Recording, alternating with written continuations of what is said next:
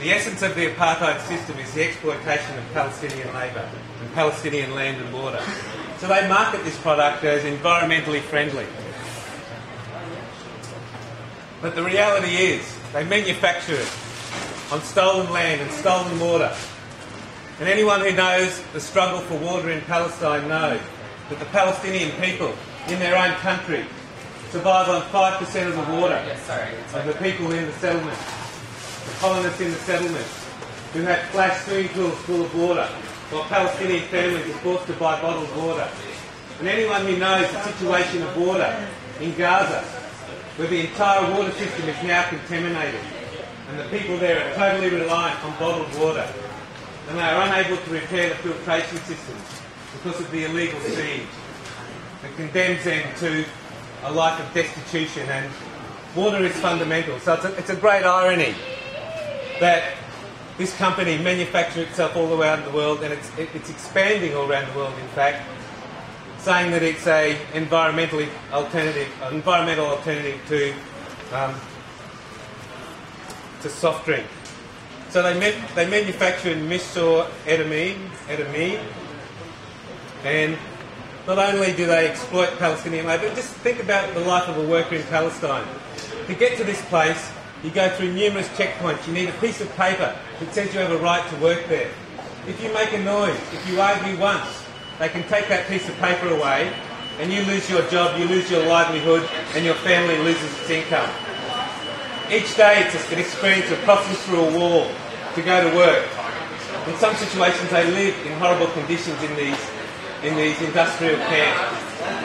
So for that reason, SodaStream, like all the other products, should be boycotted, and we should encourage as many people as we can to respect the boycott and spread it throughout Australia, because it is one country where they are actually expanding.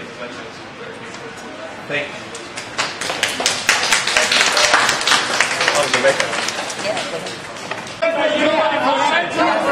That's an assault.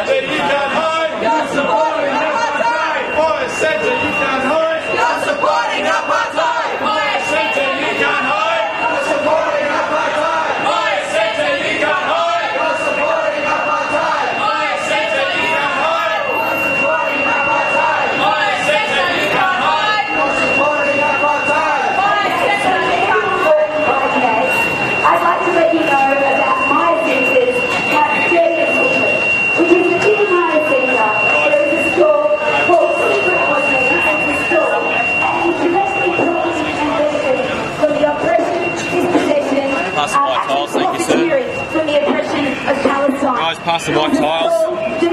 Supported by the Fire Centre, we've been thinking today for the Fire Centre for raising awareness about a business that supports apartheid Israel.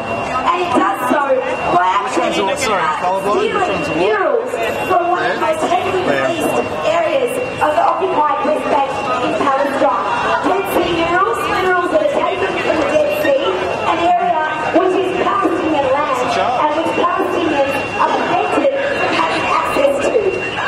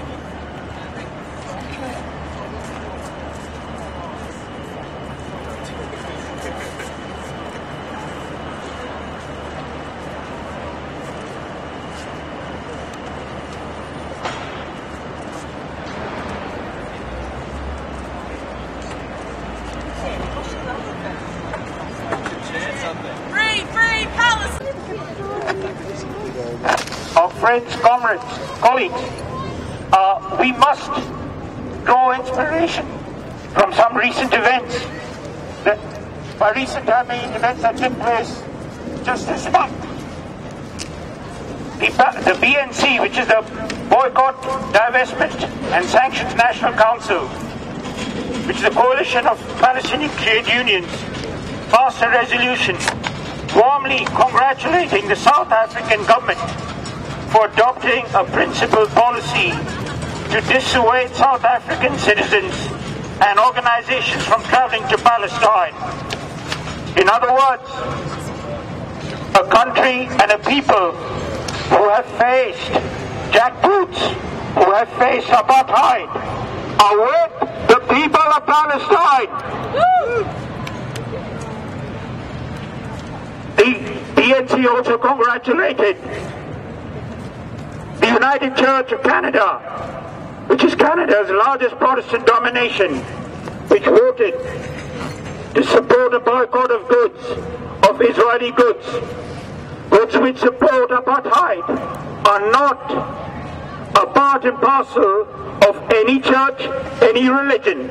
Doesn't matter whether it is Christianity, whether people are secular, Muslim, Jewish, or any other faith or denomination.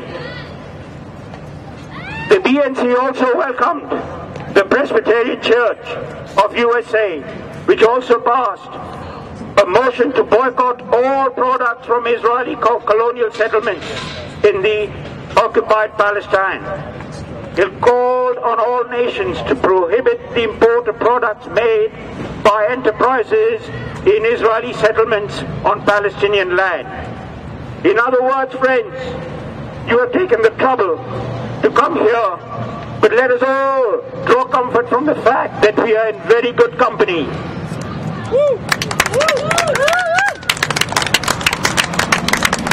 But there is good news closer to home. In Melbourne, 16 Palestine solidarity activists who were arrested during a pro-boycott demonstration have been cleared of charges of trespassing and besetting by an Australian court. Last month, on the 23rd of July, that was a landmark victory for freedom of expression and for the campaign to defend the rights of Palestinians for their Max Brenner protests. The magistrate said that people were not in breach of the law.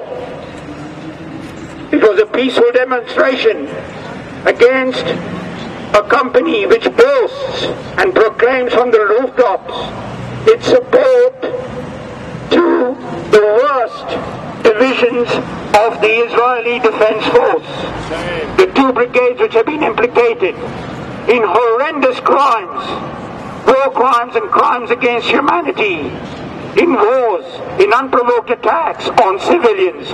I mean women, I mean children.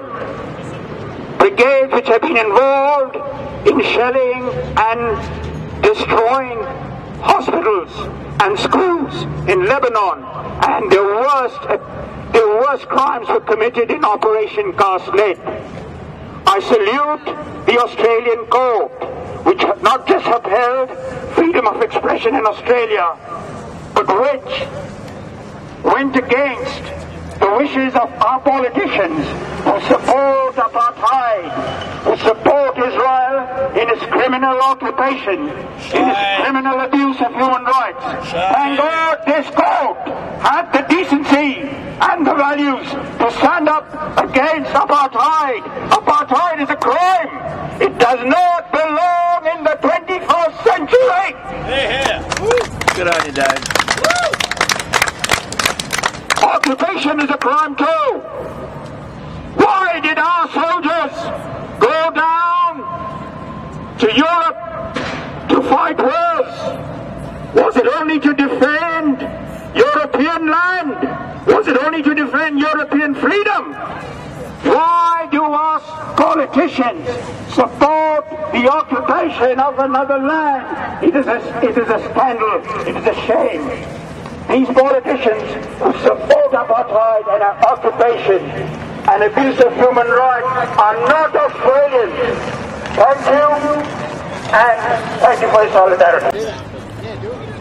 Just to wrap it up today, I'd like to thank everyone for coming. We've been doing this now we're moving into our second year.